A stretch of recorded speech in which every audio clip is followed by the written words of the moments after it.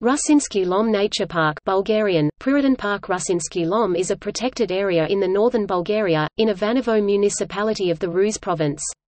The park was created to protect the canyon of the Rusenski Lom, the last significant right tributary of the Danube. The area of the park is 3,408 hectares (13.16 square miles). The park was established on 26 February 1970. The area of the park was settled in the prehistory. During the Second Bulgarian Empire, between the 12th and the 14th centuries, the area became attractive for monks, and several cave monasteries were founded. It thus became a significant cultural center. After the Ottoman Empire took over the area, they started to decay.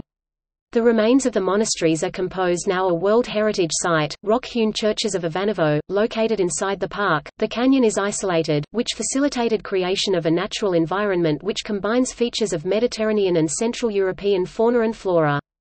Much of the area is covered by forest. The nature park is a major tourist attraction.